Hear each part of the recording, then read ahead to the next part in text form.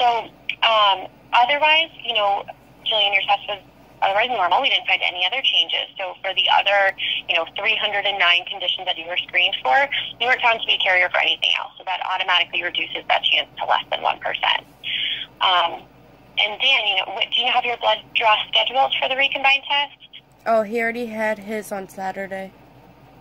Okay, perfect. So, after his results come back, you're going to have a similar call to this one, and they can be a little bit more definitive about what those results mean.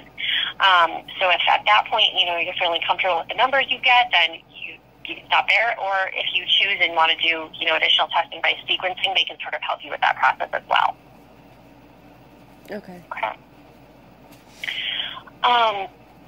So let's see, the other thing that we offer as part of this call is that we can take a family history if you're interested, just where we ask questions about, your health, your siblings, parents, aunts, and uncles, just to see if there are any health concerns traveling through the family that may suggest considering other testing. Is that something you'd like to go through today?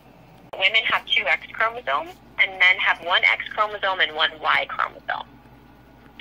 So Wiskott Aldrich syndrome is actually what we call an X-linked condition, which just means that it kind of travels on the X chromosome. So when we say that mom is a carrier, that means that she has 1 X chromosome that's healthy and then 1 X chromosome that has a genetic change that puts her sons at risk of having Wiskott Aldrich syndrome. So how that works is that, with each pregnancy, there's a 50% chance that she could pass on the mutation and cause Wiskott Aldrich syndrome, or a 50% chance that she passes on the healthy copy of the gene and the child wouldn't be affected. So with men and women, the X and Y chromosomes are going to determine the gender of the baby, right? So a woman is only going to pass on her X chromosomes to a child, right? Because she only has 2 X chromosomes, so that's really the only possibility. And then the X or Y chromosome from dad, is going to determine if the child is a boy or a girl.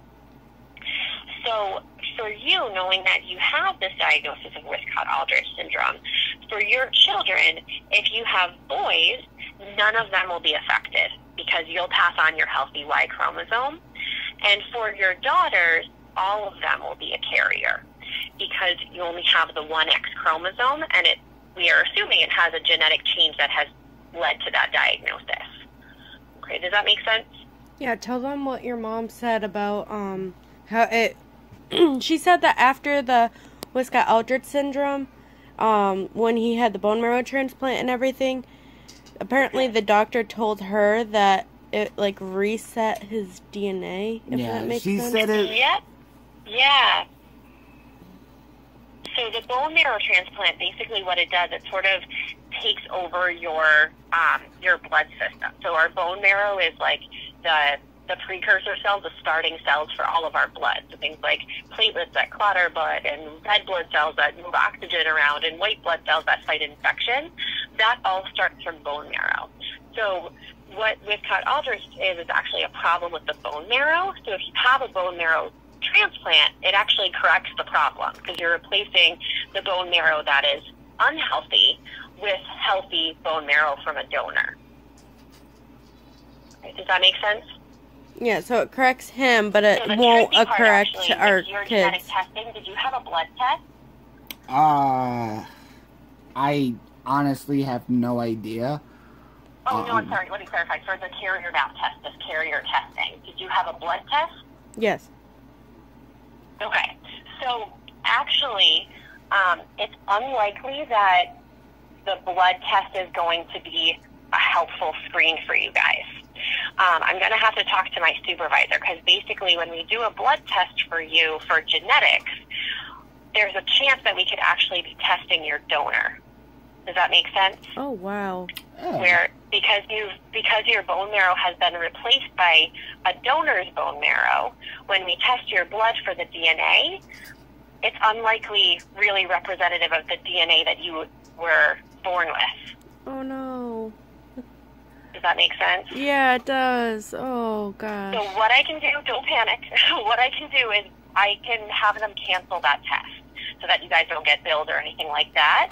And we can figure out what to do as far as how can we get you screened. Oh, thank God. Thank you. But what I would probably recommend is you're planning on seeing a genetic counselor, right? Yes. Okay, so what I would probably recommend is hold off on doing the testing until you see the genetic counselor, only because they're going to be able to make sure that they're doing the right test. So it may have to be something like a skin biopsy, where they take a sample of the skin, which is not from the bone marrow, right? So your skin is still representative of the DNA that you were born with. So they can send that to a different lab to kind of grow the cells and get the DNA that way, and that would be an alternative option to consider. Can I just add in that I've already had a skin biopsy when I was a kid? I've got a good-sized chunk of scar in my back from it. Oh, no. Oh, yeah. Luckily, they do it. It's much smaller now. They call it a punch biopsy, and it's like, it's just a tiny little circle, and they try to do it in a spot that's not as visible. I mean, that's not our only option, but it is one possible option. I mean, if we're really serious about having kids, I personally wouldn't mind having another scar, so that's just me. Well, I was just throwing in that I've already had one. Let me actually, so your name, Dan, it's Daniel Marinero, right? Yes. And what's your date of birth? 5/19/93.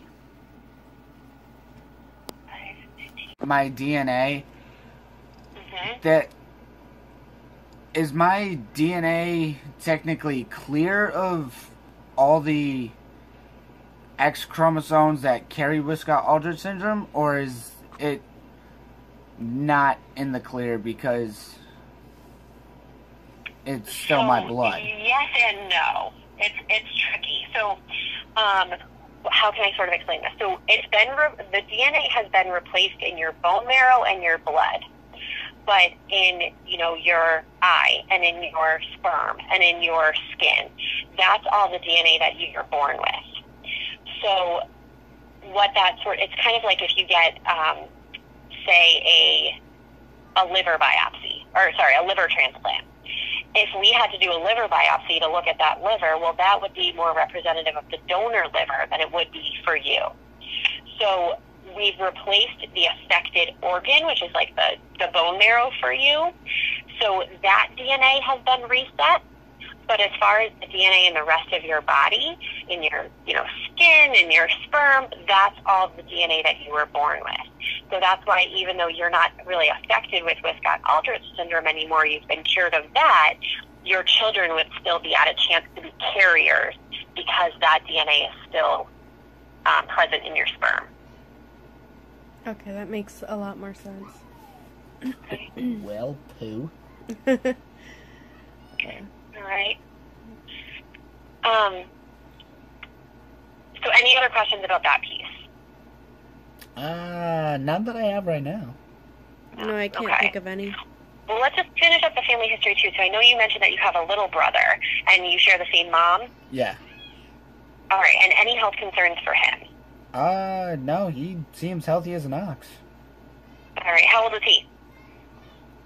He's 10 years younger than me, so he was born in September. So he's 13. He's going to be 13. Yeah, he'll be 13. Excellent. And any other brothers or sisters for you? I've got one little sister, same mom, different dad. Okay. And how old is she? 7. 7, okay.